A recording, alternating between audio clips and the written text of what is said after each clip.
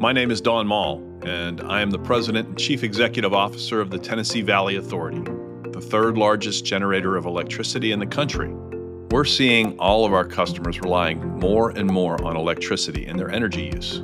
Nuclear, in a very real sense, is the bedrock of future energy security.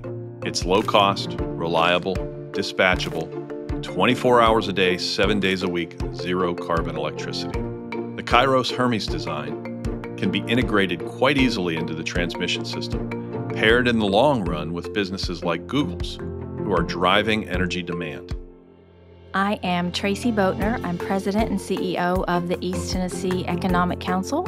Oak Ridge was really established as a hub for nuclear innovation. We not only welcome companies who are in the nuclear industry, we embrace them. Having a company like Kairos Power here, it will bring 30 to 50% higher paying jobs than are normally here in East Tennessee. It will also provide an increased tax base that will provide more money for our schools and for our infrastructure.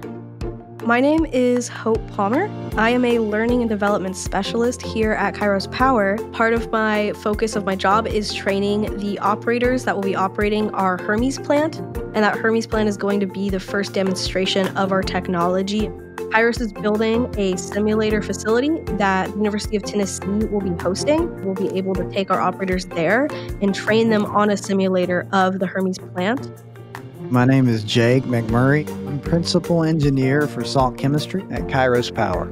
For Google to come in and support Kairos's effort, it's a shot in the arm to the local economy, and then to be able to put carbon-free electrons on the grid in the very place that did so much to advance reactor technology.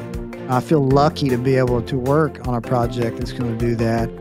Google stepping in to support development of these new technologies is going to help us get to these cleaner, sustainable futures. So it is not just good for Google, it's good for TVA's 10 million customers, and it's good for the United States.